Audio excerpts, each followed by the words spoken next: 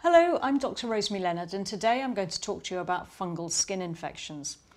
Our skin plays host to numerous different bugs, including bacteria and fungi or yeasts. Normally they live happily in balance with one another, but sometimes the yeasts can thrive and grow. This typically happens in warm, hot, moist environments. So the places I see fungal skin infections are under the breasts, around the groin in men, vaginal thrush is another common place, and also between the toes, where the rash is known as athlete's foot. Fungal skin infections are typically very itchy. The skin looks red and inflamed, but it always has a very well-defined edge to it. You can clearly see where the rash is occurring and where the normal skin begins.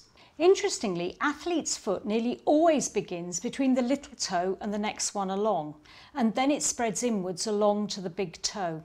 The best way of treating fungal skin infections is with antifungal creams and powders that you can buy from the chemist. They're also available on prescription from doctors.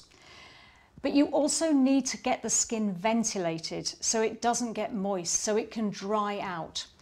That means, if possible, wearing sandals and not wearing very thick socks with thick trainers which have got padded insoles which make the feet sweat.